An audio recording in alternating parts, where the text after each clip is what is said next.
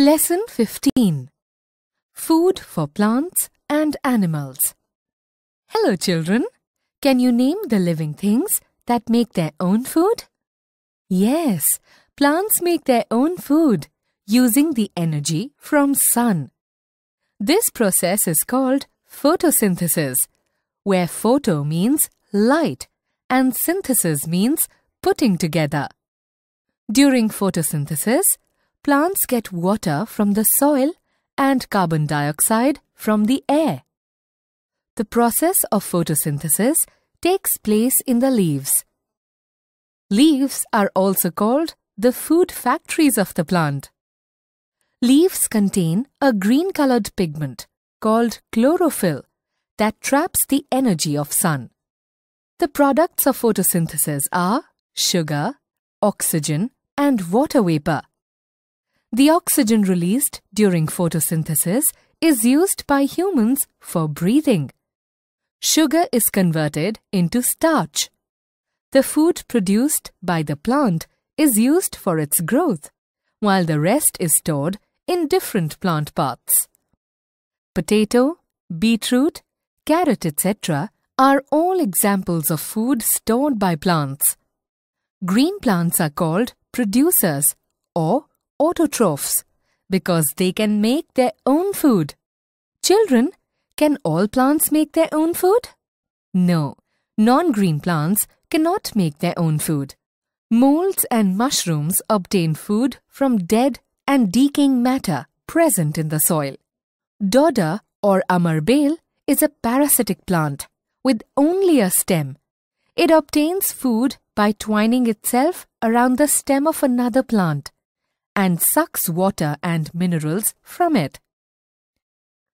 Venus flytrap, sundew, and pitcher plant are examples of insectivorous plants. They grow in soil which is poor in nutrients, and hence they trap insects to get enough nitrogen. The leaves of a pitcher plant are in the form of a pitcher or vase. Sweet-smelling nectar is present inside the pitcher that attracts insects. The inside of the leaf is slippery and is covered with downward-pointing hair. The insect that sits on the leaf slides down and drowns in the nectar. The leaves of a sundew plant are covered with thin hair, which have a sticky liquid on them. The drops shine when sunlight falls on them, attracting insects. On touching a drop, the insects get stuck to it, and the hairs tighten their grip. The insect gets suffocated and gets digested by the digestive juices of the plant. Like non-green plants, animals also depend on green plants for their food. Depending on the kind of food animals eat, they can be grouped as carnivores that kill other animals and eat their flesh, like lion, tiger, and eagle. Herbivores that are plant-eating animals, like cow, goat, and deer. Omnivores that eat both plants and animals, like cow, cockroach, bear, and man. Scavengers that eat the flesh of dead animals, like vultures and hyena. Decomposers that feed on dead and decaying plants and animals, like bacteria and fungi. So, all animals directly or indirectly depend on plants. Children, what is a food chain? Have you ever heard about it? A food chain is a sequence of organisms in which every organism is food for the next. A food relationship exists between plants and animals that is shown by the food chain. For example, grass makes food in the presence of sunlight and is eaten by zebra. The zebra is eaten by a lion.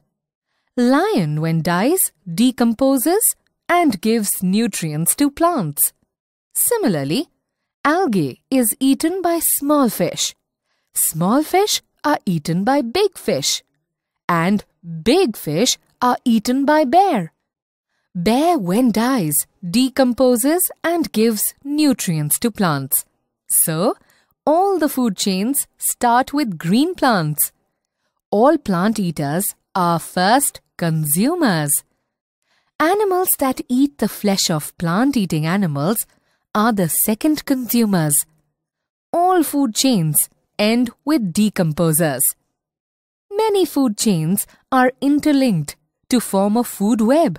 For example, plants can be eaten by rabbits, rats, birds, grasshoppers, or insects. Rats can be eaten by hawk or snake. Snakes can be eaten by hawks, and so on. Thus, a balance in nature is maintained between different animals and plants through food chains and food webs.